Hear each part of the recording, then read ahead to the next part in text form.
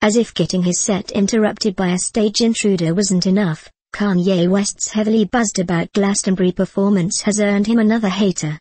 It's Slipknot and Stone Sour frontman Corey Taylor, who had some choice words for Ye in a recent interview with Music Choice. "Kanye, you are not the greatest living rock star of all time," Taylor announces. "The fact that you had to tell people that kind of says it all.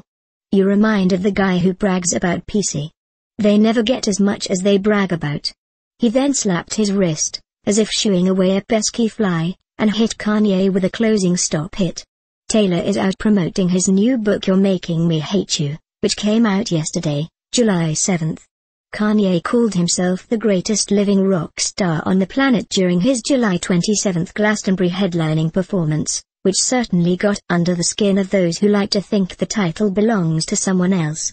Prior to that performance, an online petition to have West replaced by a rock band gained over 130,000 signatures.